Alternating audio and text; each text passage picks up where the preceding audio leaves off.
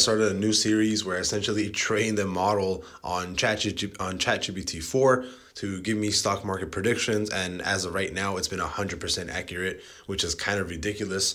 And I actually did adjust it a little bit further to actually give me the output of the price where it thinks it's going to go to the text, and also to the actual image itself. So as you guys know, I funneled it a Python program. I have a programming background. I basically gave it a program to export the image so that I can have exactly like a target for it, right?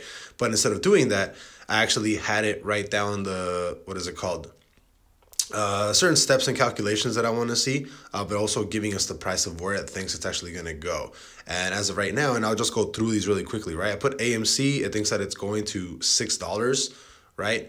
Prior to that, I actually ran this for Shopify, and it thinks it's going to $65. It's currently at $59. My target is $62, 68, but the AI thinks that it's going to 65. And keep in mind, I am, my page is roughly, mostly investment stuff. And, I have a target of like this, right? Whereas the AI has a target that's basically around that area, right? And then again, we have for a target for Baba around, what is it called?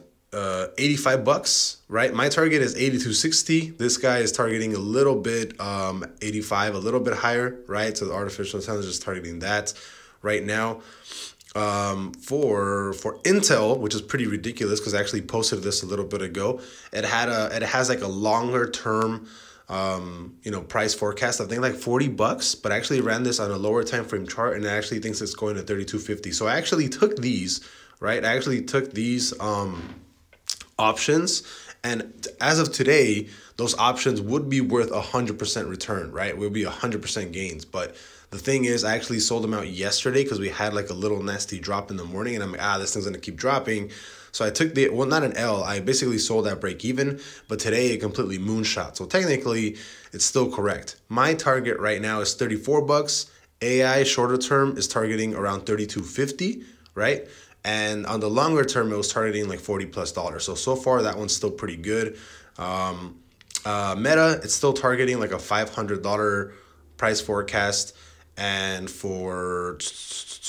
right now for the ES1, which is the SPY, right? This is just the futures chart. It's targeting 5350. And as of right now, it does look like it might be heading there. So let's look at the ES. So it is dropping a little bit. Shorter term, it is predicting 535. So right here, right there. I don't know if we have news, right? I'm not really sure if we have news right now, which might cause a fall like at 530 or so.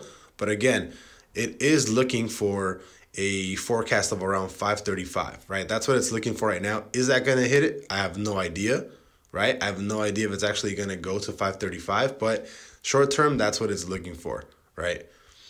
And then before that, I asked it on Bitcoin where it thought it was going, right? And as of right now, it does look like it's saying $68,000 on Bitcoin.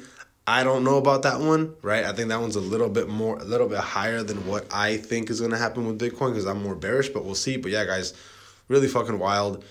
We'll see what happens. So far, it's been 100% accurate. We'll see if it can hit Meta and Baba and Intel and AMC on targets. AMC, I'm not really thinking that it'll do too well just because AMC is too volatile to really, affect anything. But I don't know. We'll see you guys. I'll see you guys later. Bye-bye.